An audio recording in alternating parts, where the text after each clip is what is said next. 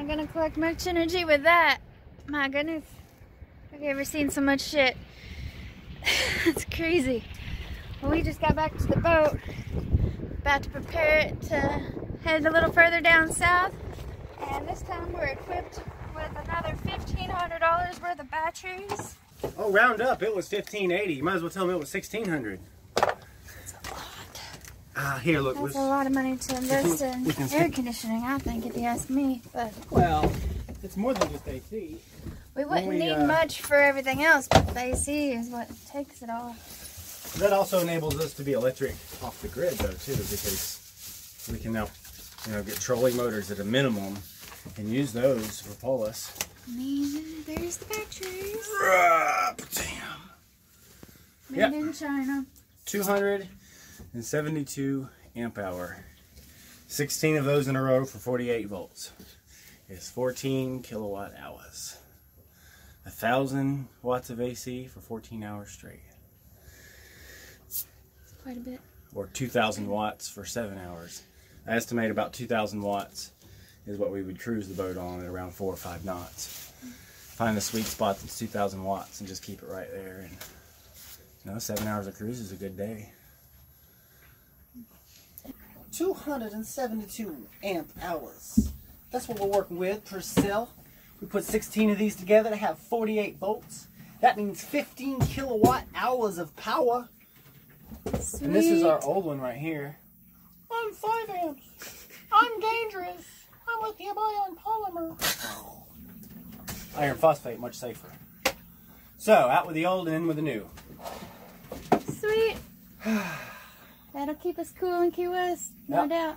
Yeah, that'll run. I mean, we'll run the AC for 8 hours and then still have another 8 hours we could run it, but instead we'll cook and let the battery charge back up. Because we'll be done sleeping after 8 hours. Bam! Sweet. And they're all going to be right down there. Our old fuel tank spot. Swapping fuel for fuel. Ironically, the 18-gallon gas tank at 33 kilowatts per gallon held a lot more energy with 18 gallons of gas, but of course it burns up dinosaur bones. You don't want to burn dinosaur bones. No need for fracking when we can, well, this still involves some sort of fracking and drying. Yeah, the lithium mining, we're not going to lie, lithium mining is very environmental, but as many people have pointed out, the amount of energy and the amount of detrimentalness to the environment is still twice as good as using an internal combustion engine. So, the carbon footprint is still half as much on an electric setup, even though there is mining lithium involved. Bet your ass. Cool. There's a big debate about that. Actually, Donut Media recently published that too, that people were saying electric cars were just as terrible as ICE cars, ICE being internal combustion engine. Yeah, and whether or not it'd be worth it to use the nuclear power that we have since it's already at our fingertips. They say even just mining it and turning gas into electricity is twice as good as a carbon footprint as an internal combustion engine car. And even better once you convert more of the grid to green energy, such as solar panels. Yeah. 1,260 watts of solars. Got 2 more right there. I kind of want some more. So, no, we need a wind turbine. Or we need to set up our wind turbine. The one we have in the box. Maybe. Well, ladies and gentlemen, lithium iron phosphate. 272 amp hours times 16 cells. And about the space, I think 3 group 29s would fit. Our last lithium batteries were 5 amp hour cells. That's those guys. That's 3 of those little bitty guys right there. 272, 5. I was planning on water jetting. There's a piece like this. I'm going to zoom in so they can see. But we're going to have to make some jumpers like these wires instead of using a 10 to go over them like that. Because the water jet machine was shut down for COVID.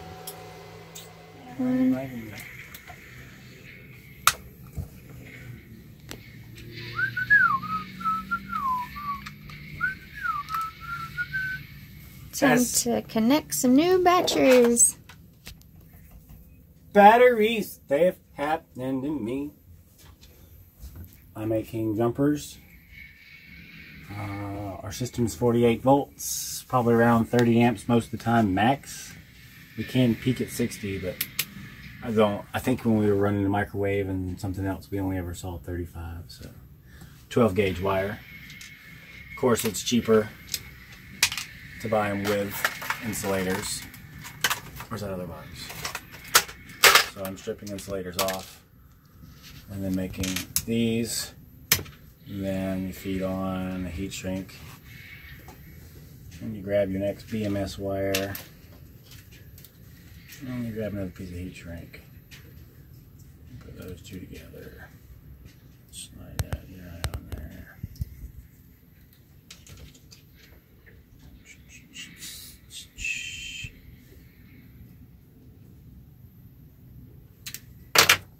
A lot of people use a crappy crimp.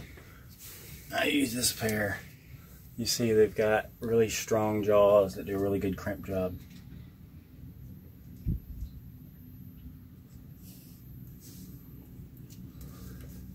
And all the rest you would expect on a boat. Yeah. I think it only took one time leaving her outside overnight, maybe. Getting busy and whoops, I left him out my tools. And then he's right up.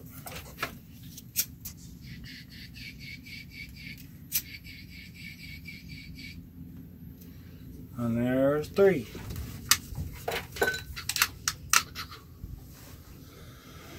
All right. So you have how many to do? 16 total? 15. There's 16 cells, so there'll be 15 connectors in between them all. And then one on the end gets his own little solo. He'll just go by himself to the last cell. I see. On the termination cell. Yep. Well, look at that fitment. Well, let's use your shoulder. Boom! All right. Yep. Here, let me show. Yeah. Yep. I made my little BMS connectors for the first cell going to negative and then so on and so forth for each cell jumping down the line. But I didn't count my wires. And it turns out there's actually 15 on this harness. For a 16 cell setup, I need 17 wires. My other 2 belong to this other connector over here.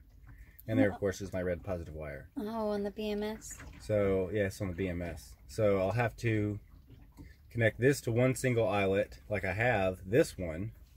I actually need to go back and remove this one and make it to a single eyelet also. And then the 15 wires in the middle need to have the jumpers that connect 2 batteries and monitor the current between the 2, or the voltage. So, sounds complicated. I need about 5 more ring terminals and some more heat shrink. And about another hour. And then I can reinstall the BMS. So. God, you know what you need.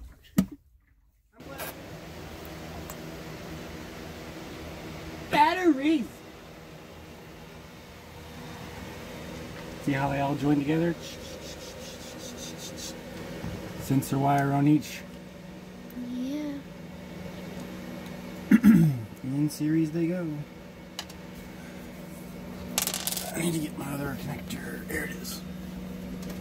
This one goes over here.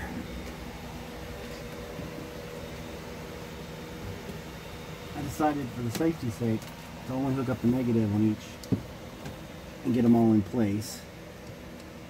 And then I'll go back and add the positive, which will slowly build a pack from 3.2 to 7.4 on and so forth to 48 volts as I connect each one up.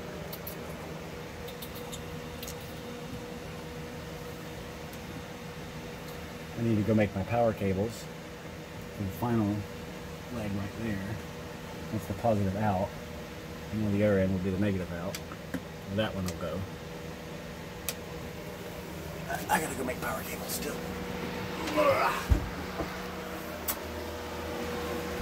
The workbench. So yeah, there's a 40 amp fuse, 60 amp BMS. All the little bitty wires that run each little cell hooked in with their jumper. And yeah, it's all secured and not going anywhere. So that's a good thing. Solid battery pack. Prepared for boat flippage. We're not flipping the boat.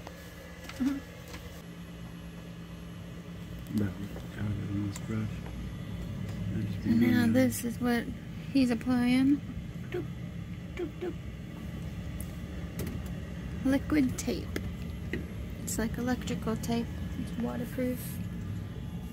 Should prevent corrosion to get in any of the stainless hardware that wouldn't corrode anyways.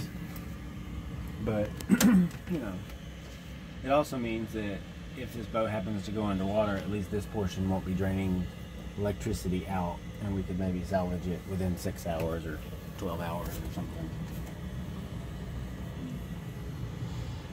Prepare for the worst and enjoy the best. Alright, this is the name of the program, and it's a yellow elephant, is the one that gives you the most data, but it only works on an old version of Android.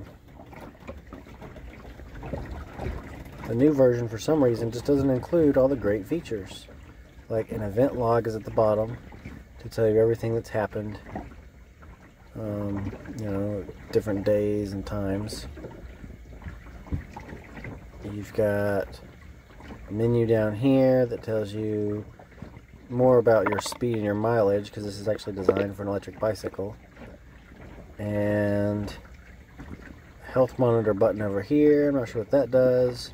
Oh, it gives you a score. It's kind of dumb, because it says our score is bad, and our score is not bad. And then we've also got battery state and parameter settings. And there it says a lot more info about the batteries. Our current coming in, which is on the main screen, but also temperatures, number of cycles, which doesn't count as any yet. Today's the first day, and it's only gone from 57 down to 50 and back up to 56 so far. And then there's also the individual battery cells, which you can then track by the graph and view them that way. Back up, and let's see another one, and that's current and voltage. I think there's another way to look at, there's another graph, current here. Yeah, that's the current from the solar panels, of course. Doing nothing, coming in yesterday, sun goes out yesterday, sun comes in, comes back up. So give us a couple days and that'll actually look like a real good up-down graph of our usage. It's very exciting. It's a beautiful thing. On a Catalina 1200 watts.